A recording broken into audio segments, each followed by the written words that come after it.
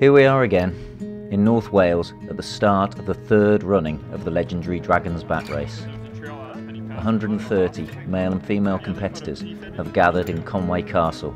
The objective, to run the mountainous spine of Wales, flaying themselves in the name of fun. It's not going to be pretty, except for the scenery. 5 days, 300 kilometres, 16,000 metres of ascent. The first day crosses northern Snowdonia, taking in the Conwy, the Glidders, and then, bad news for tired legs, the full Snowdon horseshoe to finish. With us to give insight into the runner's pain is Helene Whitaker, previous winner of the event in 1992. Job to do. Better race plan this time. Hopefully going in the right direction this time. And what else are you going to do that's different? Drink more. I've got a lot more fluid, doubled up the fluid from day one last time, and I'm going to go steadier. And I'm going to run my own race. I'm not racing people. A great journey to see the Wales mountains, and for me, this kind of running is an adventure. Where have you come from? Sweden. So you can navigate? Yeah, hopefully, yeah. I think it's going to be pretty tough. Probably the hardest race I've ever done. But yeah, I'm excited to give it a go.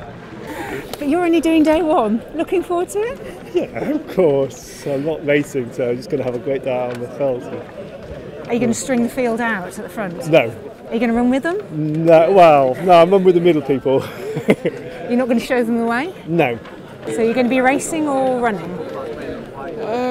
I'll just try to not to go over too fast, because it's always good to get to know the terrain, how the maps are drawn and so on. I have some experience with these maps, but definitely not as much as local racers. So I'll try to not to do any stupid mistakes in the beginning and see how it goes.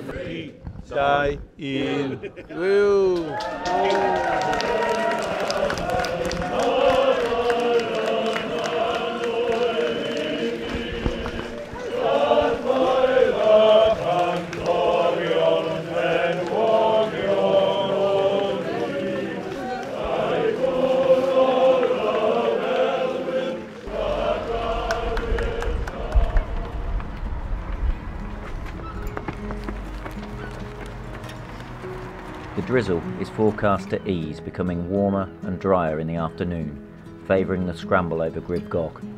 However, with the first stop at Conwy, this could give an early boost for the navigators in the race if the hill fog is slow to clear.